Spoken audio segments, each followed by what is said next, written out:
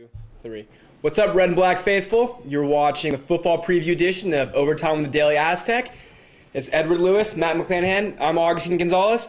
And camp just wrapped up, guys. What are your thoughts on training camp? Yeah, I had the opportunity to cover this team last year, and a lot of guys are really cliche. They're robotic. Their answers are always so tight and everything, and it just seemed so fake last season. And it showed on the field. They were 4-8. This year, though, you could tell the answers are from the heart. They mean business. They feel like they want to win. They feel like they can win, and it finally feels like, all right, we're not fake anymore. We can get it done. You know what? I think they believe, Edward, and that's a Hoke rule. That is a Hoke rule. I think another key. This isn't a Hoke rule, but another key is the fact that the offense and the defense are more oriented under a second year of being under offensive coordinator Al Borges and Rocky Long. Sure. All right, now let's get down to predictions. Matt, who do you have as breakout player of the year for the Aztecs? Breakout player, it's got to be Andrew Preston on the defense. He only had 46 tackles last year, 1 sack.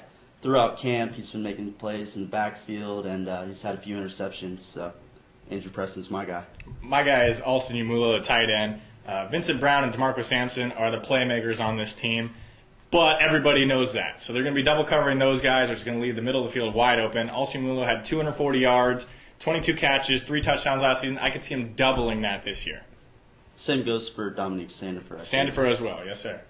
All right, and last year there were a lot of question marks for the team, everything from the kicking game to the pass rush. Edward, what's your biggest question mark heading into the season? It's got to be the kicking game again. They brought in a transfer, Abel Perez, to kick field goals. Apparently he can boom the ball, but he can't kick it straight. So they're going with Brian Shields to be the field goal guy, Abel Perez to be the kickoff guy. We're going to see how that works out. Neither of them kick very well in camp.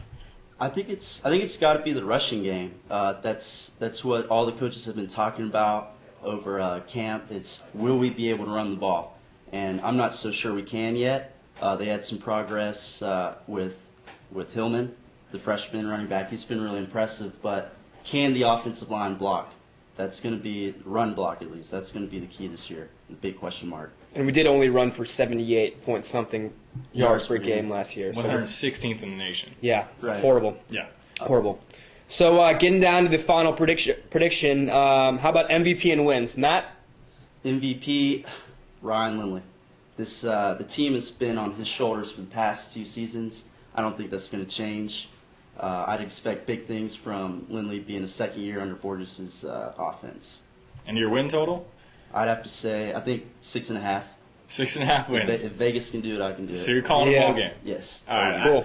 I had to say Ryan Lindley too. I wanted to say Vincent Brown so bad here, but last season he went down with a thumb injury, and the team almost got better. DeMarco Sampson, Sandifer, Yumulo all stepped up. Ryan Lindley stepped up. It seemed like they got better without Vincent Brown because he's sort of a crutch. He's that good. So I got to go back with Ryan Lindley. He's the key to everything. Their backup quarterback's a redshirt freshman, Jake Bernards. I don't trust him.